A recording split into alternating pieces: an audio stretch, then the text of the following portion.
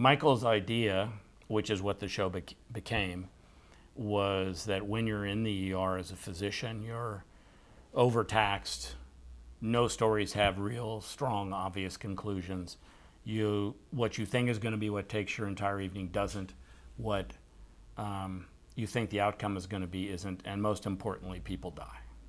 And that was the real problem with NBC, is they literally gave me a whole thing of research that said, we did a lot of research that said nobody wants to see anybody dead in a hospital. Why would they go? And Michael's point and my point was that people actually know that people die in hospitals, and you're going to be more comforted if you're in a world in which you know that it's real.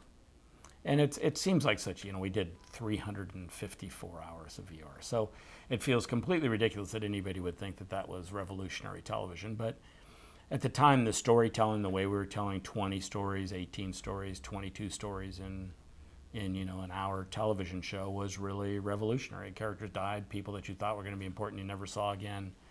We went out of our way to cast actors that you thought you knew and then barely used them.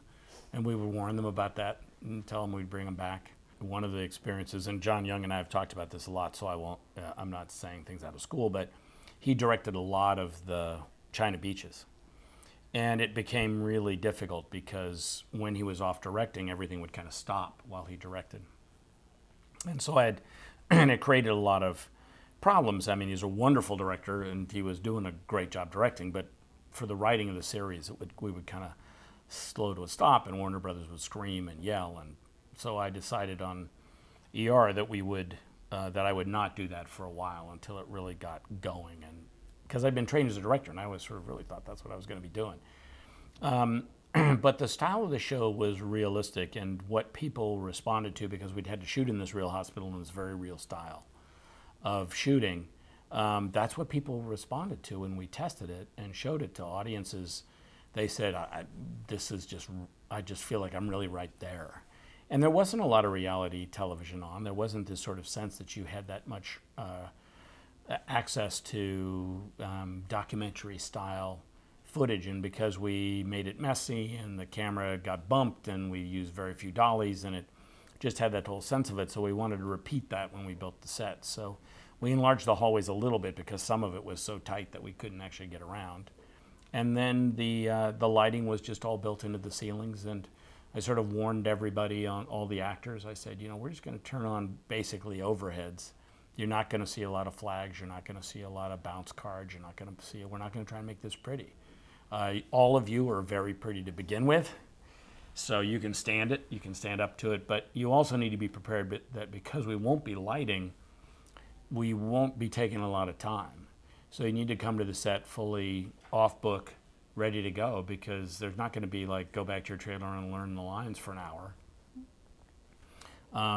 And so that created this sort of ethos on the set between the way it was lit, and we would literally go into rooms and turn on the light. They had faders for them, and the DPs would, after Tom left, Del Ruth left, we could like reduce a little bit in the background or the foreground, but it was still just what it was.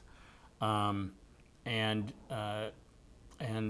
because of that kind of going fast, because the actors and the actors started to really get into this idea that it was really like theater, that they were going to come to the set, they were going to have a little bit of time to rehearse it, and then we were just going to shoot, mistakes and all. And we'd had a lot of mistakes. We didn't try to make anything perfect.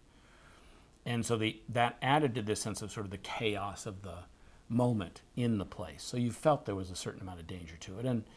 And some of that danger was the fact that it was a little dangerous. I mean, people got banged into and hit, and lines got dropped, and poor extras would come in and get slammed into, and people who had one line, well, I would warn them in the casting. I would say, you got to know that line. I'm telling you, you think it's going to be cool and you think it's no big deal because you have just one line, but I promise you we'll probably be at the end of a 4-minute single camera take, and then it'll come to you and you got to say that line and you're going to freak out. And it happened a lot. Like, people would get right to the end and go, oh, there's the camera. Oh, dear God, no. That's like, ugh. So, but it created this ethos on the set of this challenge for the actors.